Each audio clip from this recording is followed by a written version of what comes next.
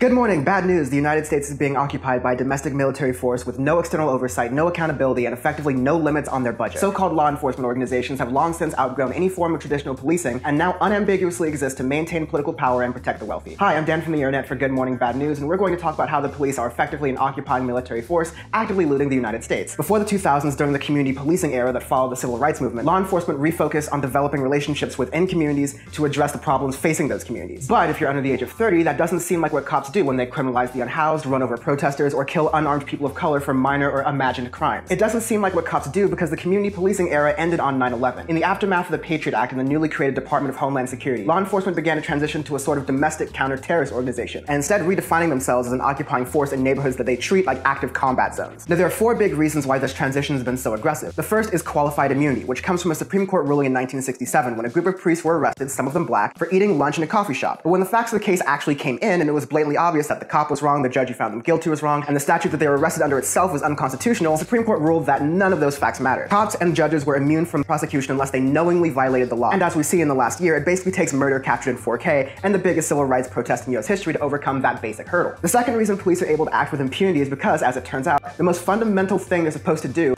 protect law-abiding citizens from harm, is actually not even in the job description. In 2005, the Supreme Court ruled in Castle Rock v. Gonzalez that police do not have a constitutional duty to protect a person from harm. The third piece of the puzzle comes from police unions. And while we support unions against all-powerful corporate employers, in this case, as public servants, police unions impose accountability from their employers, you, the public. The problem here is when local governments try to make even minor changes towards increasing police accountability, the police in those communities use their legally granted discretion and immunity to target and punish the politicians that promote those policies. For example, in Minneapolis, the city council redirected 5% of the $180 million police budget to pay for nonviolent crime prevention programs and mental health crisis teams. In response, the fully staffed police department stopped responding to 911 calls, specifically in a single council member's district who had pushed for the budget change. It's actually insane when you realize that modern police unions are operating a mafia-like protection racket. If you don't give us the money we demand, we won't show up when you're in an emergency. On top of all the legal, political, and cultural power that police have in the United States, they've also spent the last 30 years transitioning from beat cops with nightsticks and Crown Vics to fully militarized assault units with grenade launchers and tanks. And hey, it's probably not a huge surprise that this hyper-militarization of the police began with our favorite despicable ghoul, Ronald Reagan. In 1981, Reagan passed the Military Cooperation with Civilian Law Enforcement Agencies Act, which let civilian law enforcement use military facilities, equipment, and training under the guise of the war on drugs. And although there were initially some limits, after 9/11 it became a literal free-for-all. In the last 20 years, over $40 billion of equipment has been distributed to police departments with absolutely no oversight or management. So let's call it like it is. What we actually have in the United States is a violent, vengeful, and organized syndicate that cannot be controlled or held accountable by the public. They wield massive political power, siphon billions of dollars from our taxes without any oversight, brutalize marginalized communities that dare stand up against them in protest, and arm themselves with the same equipment as the most powerful military force in history. Perhaps it's our fault for thinking that protect and serve meant us and not them.